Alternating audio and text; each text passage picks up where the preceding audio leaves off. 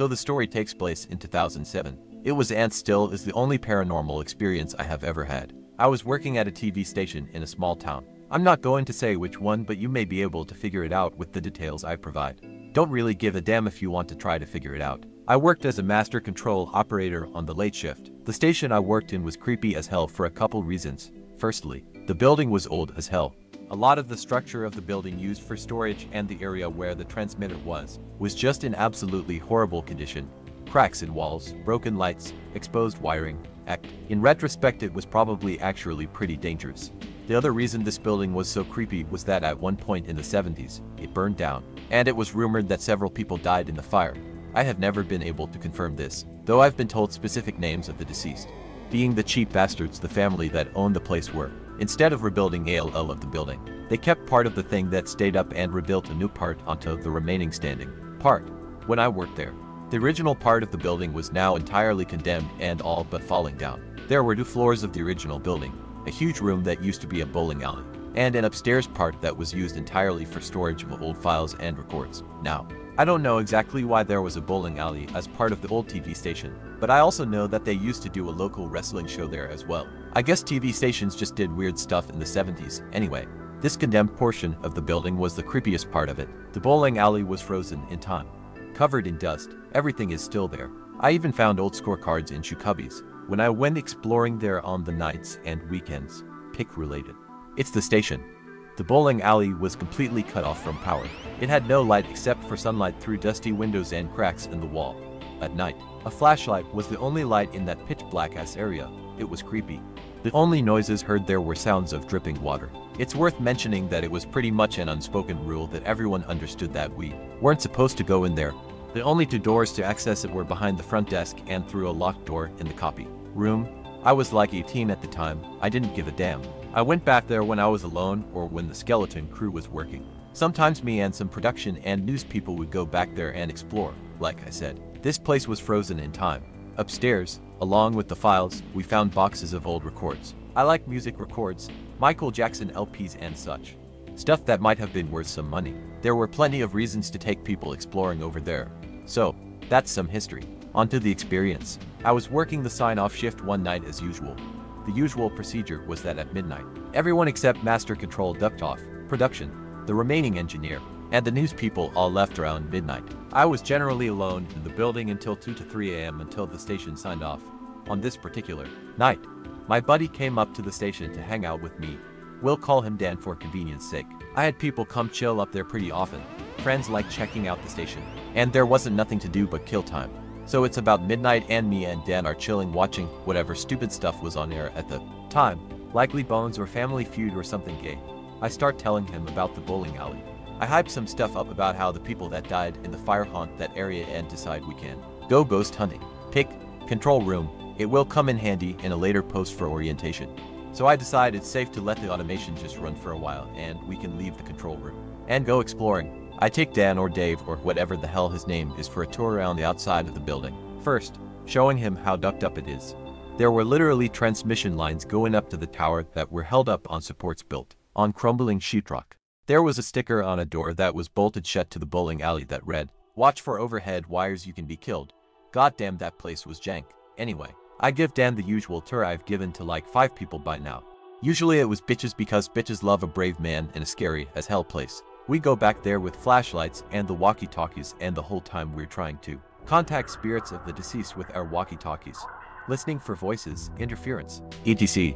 Didn't really get anything but some static, but it's a TV station, what did I expect? We were back there for probably all of a half an hour and we went back to the control room to resume being lazy. Some time goes by and a walkie-talkie that I had left on started making some pretty fucked up noises. Definitely sounded like a really deep and statusy voice. Didn't think much of it because once again, TV station. Lots of equipment, signals.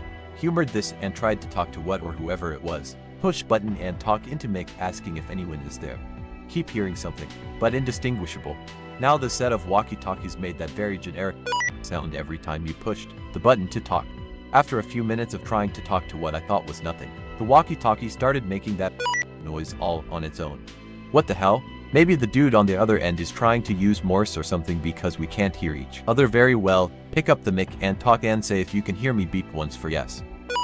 We grab the second walkie-talkie and tune it to the same channel and nothing is happening. Not only is this only happening to one walkie-talkie, but we cannot make the second walkie-talkie simulate that same noise on the other.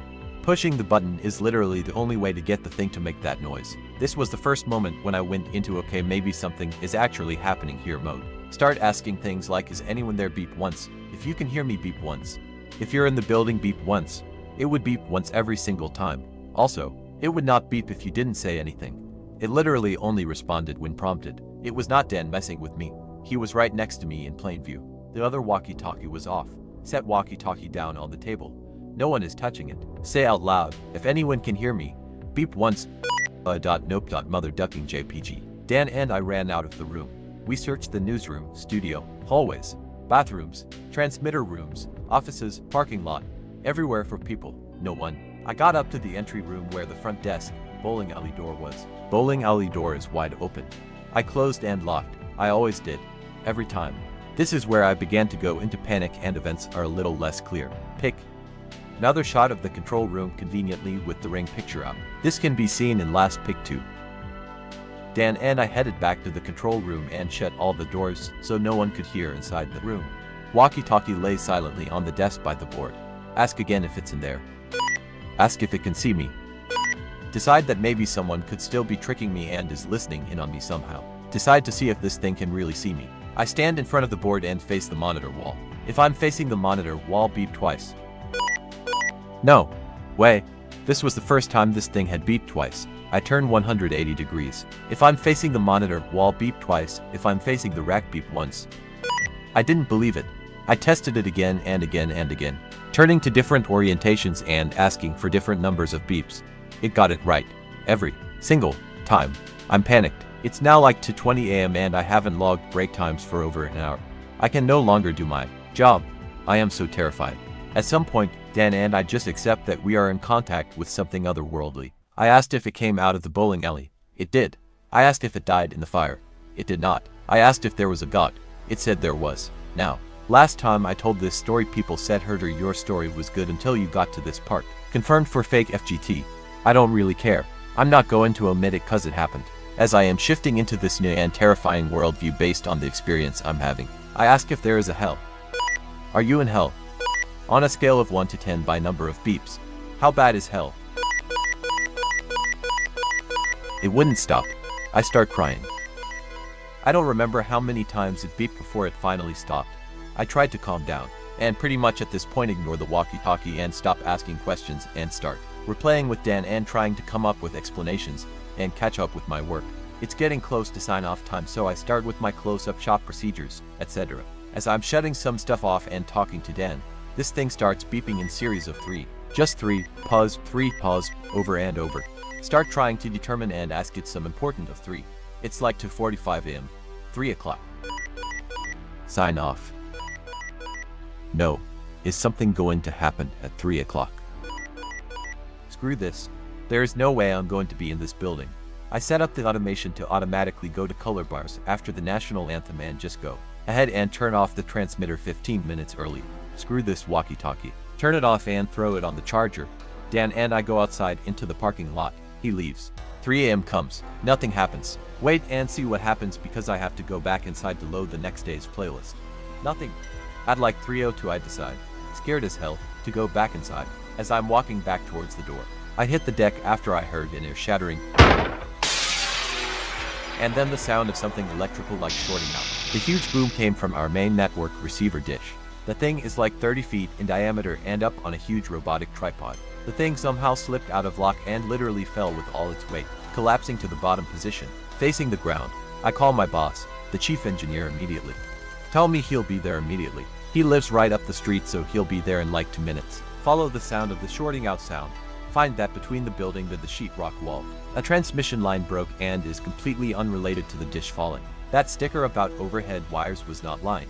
Boss shows up. Tell him I was outside smoking when the thing fell. He proclaims, I have never seen anything like this before. We go in together to the sound of alarms related to the dish. I tell him about the transmission line. Tell him the next day's guy will have to do the playlist because damn you I'm leaving. He literally does not give a damn and has bigger fish to fry. I get in my truck and hit the road. I call my buddy William, who is always up late as hell, to tell him about what happened, as I am going over the events with him out of the earpiece of the phone. And I kid you not, it goes and will hurt it too. This is exactly how it happened. Sorry if some of you don't like it because it isn't nice and tidy and perfect like your made up Skinwalker pastas, but this is how it went down. I still can't explain it to this day, and I never tell anyone because people fucking laugh. I come to tell X, and some of you will still bitch about it. Well, file this story away under True Pasta because I did not just type all of this stuff to just be dismissed. We'll be happy to answer questions if anyone has any. Pick in the control room using Panorama.